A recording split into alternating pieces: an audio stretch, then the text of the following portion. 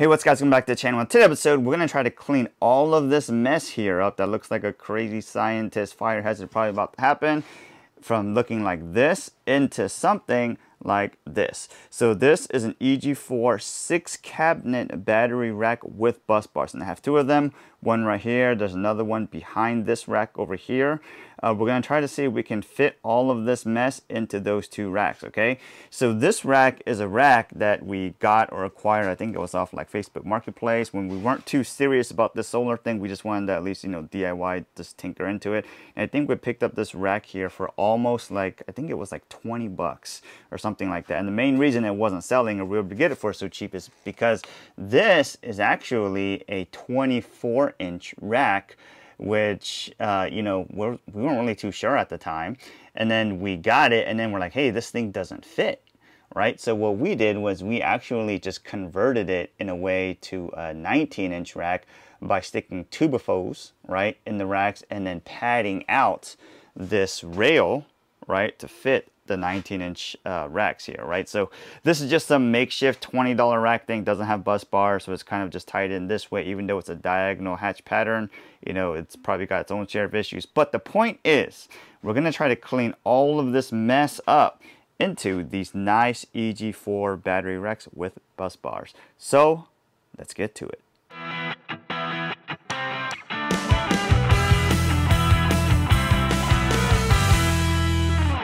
Alright, so when you get the EG4 battery rack, there is a box that is zip tied to the inside of the rack. Let's go see what's inside.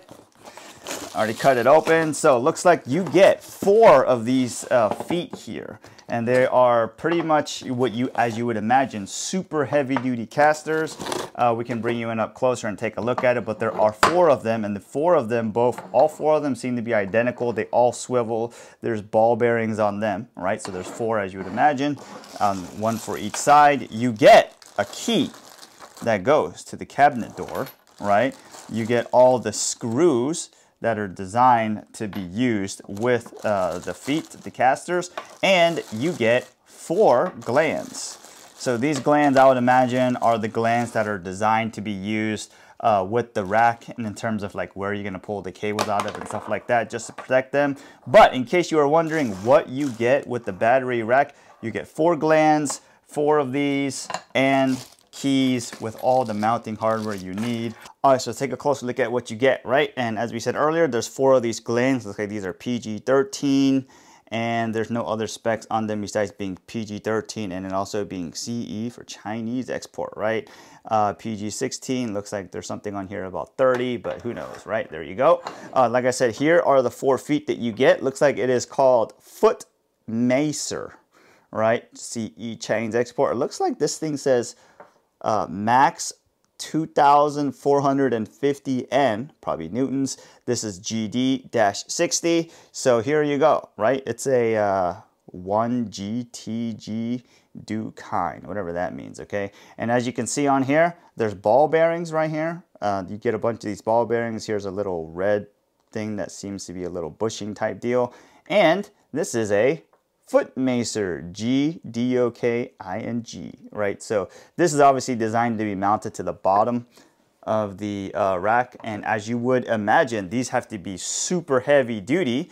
As you can imagine, that each battery weighs, a lot, and then there's going to be the weight of 6 batteries plus the rack, right, and the bus bar. So 4 of these should be able to handle it. I can tell you just by picking this up, this is probably one of the heaviest heavy duty casters I've ever seen in my life. I have seen ones that are bigger than this that are designed for several tons, right? So but on a rack, these are probably the best ones we've seen for a rack. And as I said, you get all 4 of them. They seem to be exactly the same. So just in case you're worried about how the weight is distributed at the bottom on the rack, you can see here, the rack is pretty much just solid like any other type, server type rack as you would imagine, right? But what they did was they welded additional 4 squares on each corner here. So it's not a full weld, but they did weld maybe an inch in each direction, right? So there's an inch welded here, inch welded here, here, here, and here. It's not as good, obviously, as if you would have welded the entire thing,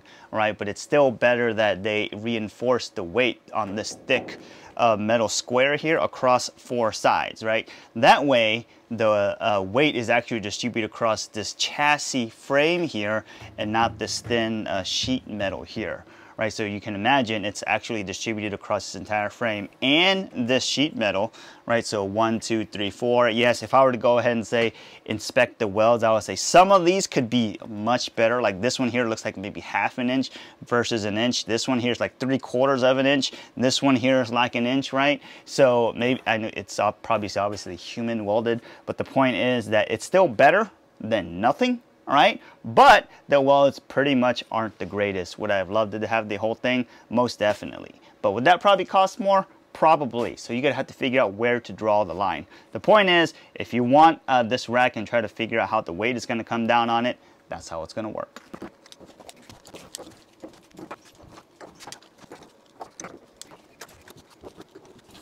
So I have 4 screws on each one of them, and it looks like they did include 1 extra one. Maybe you lost one, dropped one, stripped one, or who knows what the deal is. But they do include 1 extra, and I actually like it when manufacturers do that because, you know, if this type of manufacturer that gives you the exact number of small parts, and they know a lot of people are gonna lose them, call them to support, request another one, all kinds of crazy stuff, it's always good. They just take an extra step to give you at least 1 or 2 extra parts, right? In this case, 1 extra screw, a good thing.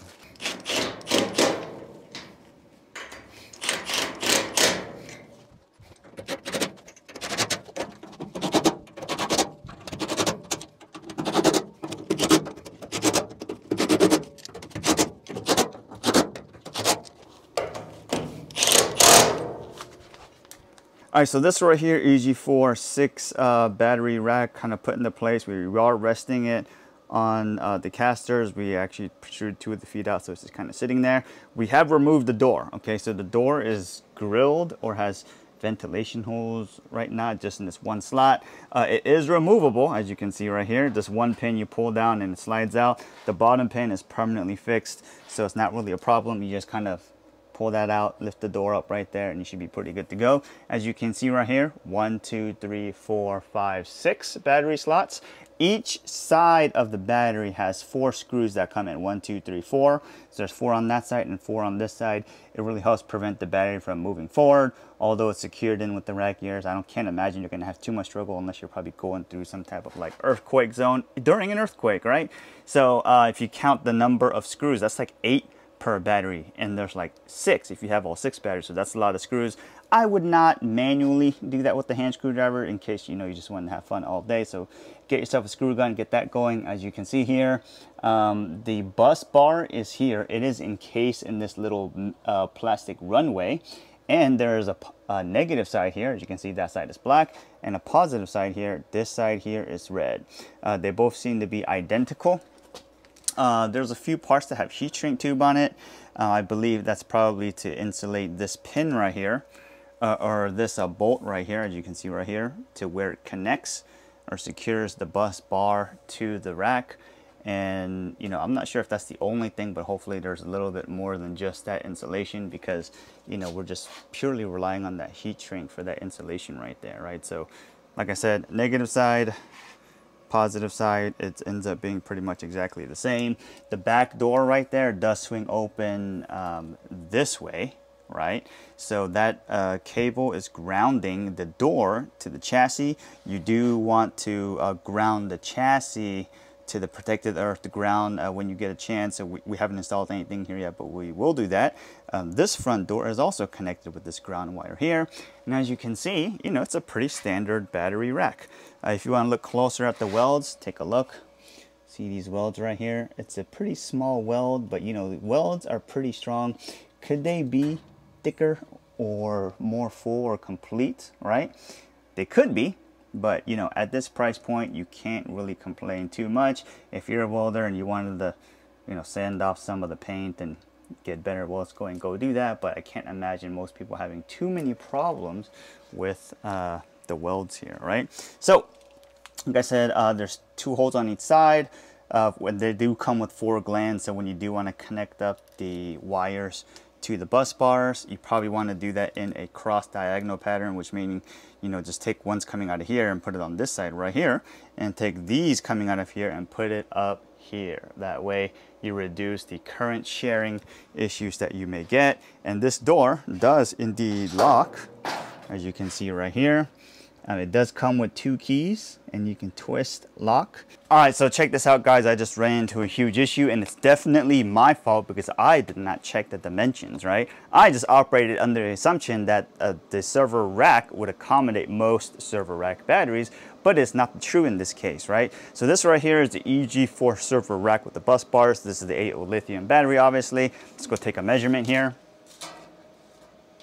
So from ear to ear or shelf to shelf, it's going to be about 6 5/8, right? That's from the bottom of one shelf to the bottom of the next shelf, right? So just say the space between them is going to be about 6 1/2. Okay, so you don't want to exceed 6 1/2, or you can't physically exceed 6 1/2 inch server rack batteries, you know, the thickness or the height of it, right?